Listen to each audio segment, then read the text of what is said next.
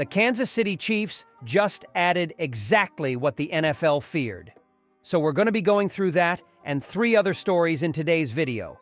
So make sure to like this video, and if you want more Kansas City Chiefs news content like this, make sure to subscribe to the channel by hitting that red button down below. The first story is Louis Rees-Zammit confirms main NFL position after joining Kansas City Chiefs. Louis Rees-Zammit has set his sights on becoming a kick returner for the Kansas City Chiefs after inking an NFL deal. The former rugby international's switch to American football is picking up speed, with the Welsh speedster confirming his ambitions to secure a starting spot. The 23-year-old's bold move to chase an NFL dream is paying off. Having turned heads during the International Player Pathway Program, his performance at the Pro Day at the University of South Florida last month didn't go unnoticed. Rees-Zammit, known for his rapid pace as a wing for Gloucester in rugby, has now penned a deal with the Chiefs. He's aiming to join the ranks of the current Super Bowl champions' 53-man roster for the 2024 season, alongside stars like Patrick Mahomes and Travis Kelce. While it's not common for athletes to switch from rugby to NFL, there's curiosity about which position Rees-Zammit will ultimately play. Initially pondering a wide receiver role on the rugby pod, he has clarified, "So the plan we've got is obviously the new kickoff rules this year is absolutely massive. That's where my main position is going to be, so I've got to fight to be a starter in that position this year. And then, within the offense, it's about how quick I can learn the play, because we've got a plan to put me in various positions, play out the backfield at running back, be a slot receiver, and just being able to use me as much as possible and be creative with me. So it's all about me learning the playbook and getting the chemistry with all the players on offense to be able to use me, so it's kind of up to me to learn all the plays and being able to integrate myself into a starting role," the Welshman continued.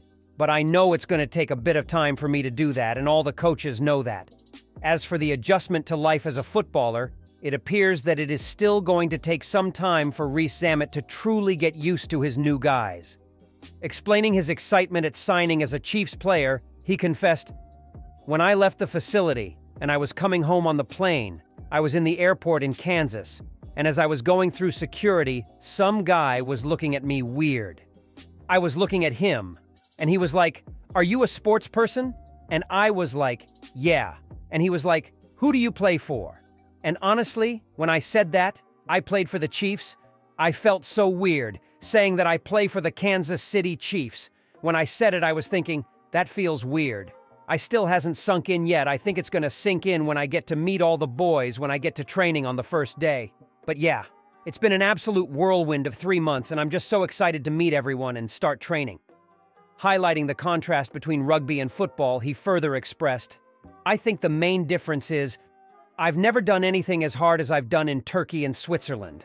I don't know what preseason is like for the NFL, but that is probably going to be one of the hardest things I do at a Rugby World Cup camp. The difference is that the training in NFL is more explosive. You're not doing long endurance testing and training. It's all about explosive power, speed, short, sharp kind of stuff, so it's perfect for me." The second story is a Chiefs trade with AFC rival to add Travis Kelce's replacement well ahead of time. The Kansas City Chiefs have a difficult question to answer this offseason. How do you make a back-to-back Super Bowl winning team even better? Thus far, it hasn't come easy. The Chiefs have made some moderate additions along with notable subtractions. L'Jarius Sneed was traded to the Tennessee Titans. Chris Jones signed a long-term extension to stay with the Chiefs. Hollywood Brown could be the deep threat Patrick Mahomes has lacked since Tyreek Hill was shipped to Miami. However, the offseason is just beginning. The NFL draft is a few weeks away, and at least one NFL mock draft suggests Kansas City should do the unthinkable, prepare for life after Travis Kelce. "If Brock is sitting here at 32, that's the easiest pick for me," Bryant McFadden wrote.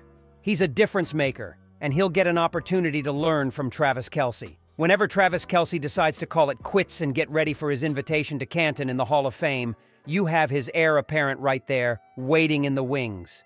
Right there in the building.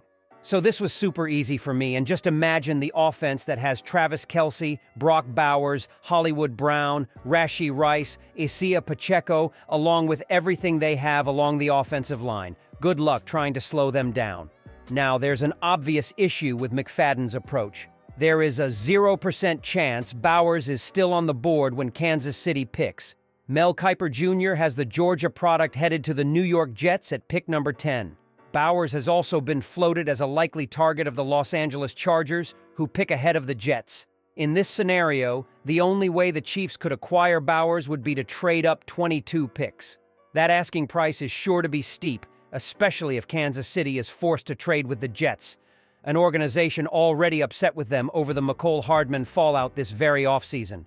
Hardman suggested that he called Chiefs personnel in hopes of a KC reunion in the middle of last season. While that claim has yet to be proven, it would be tampering if true. Things move quickly in the NFL, of course, so the Jets would still be willing to do business with the Chiefs for the right price. Here's my guess as to what it'll take to move up nearly 24 selections. The Kansas City Chiefs brought back another familiar face on Monday by re-signing veteran tailback Clyde Edwards-Helaire, a first-round pick in the 2020 NFL Draft. Edwards-Helaire has recorded 1,145 rushing yards and 12 touchdowns in 48 games over the last 4 seasons. He also has 89 receptions for 765 yards and 7 scores during that time. Edwards-Helaire appeared in a career-most 15 games last season, logging 87 total touches for 401 yards and 2 touchdowns. His top performance of the year occurred in Week 15, when he tallied 101 yards from scrimmage and a touchdown against New England. The 24-year-old tailback is now back in Kansas City as the Chiefs pursue a 3rd straight world championship. The Kansas City Chiefs retained a valuable contributor to last year's historic defense on Wednesday with the re-signing of defensive end Mike Danna. The 26-year-old Danna recorded the 3rd most pressures, the 3rd most quarterback hits, and the 4th most sacks of any member of the Chiefs last season, setting career bests in all 3 categories. Additionally, Danna's 2 quarterback hits in Kansas City's victory over Baltimore in the AFC Championship game led the team. For the season, Danna's 745 defensive snaps ranked 2nd behind only fellow defensive end George Karlaftis among Chiefs defensive linemen. He was also a versatile member of a Kansas City defense that racked up the 2nd most sacks of any team in the NFL last year, logging significant snaps on both the edge and within the interior of the defensive front. A former 5th-round pick back in 2020, Danna has increased his sack total in each of his 4 seasons with Kansas City, culminating in last year's 6.5 sack performance.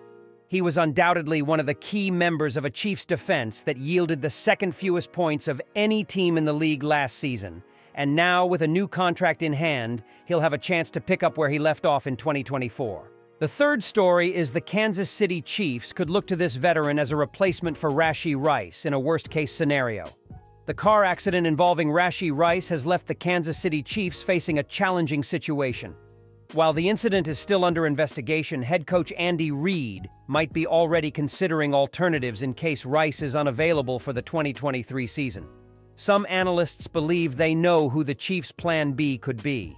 On March 30th, Rice became the main suspect in a hit-and-run incident in Dallas, Texas. The rookie was driving a Lamborghini that was involved in a crash with 4 other vehicles, according to local police. While no charges have been filed yet, Rice could potentially face trial. If convicted, the Chiefs receiver could be sentenced to up to 10 years in prison. Given this scenario, Reid and the team cannot afford to wait and must look to take advantage of the remaining weeks of free agency to find a replacement for Rice.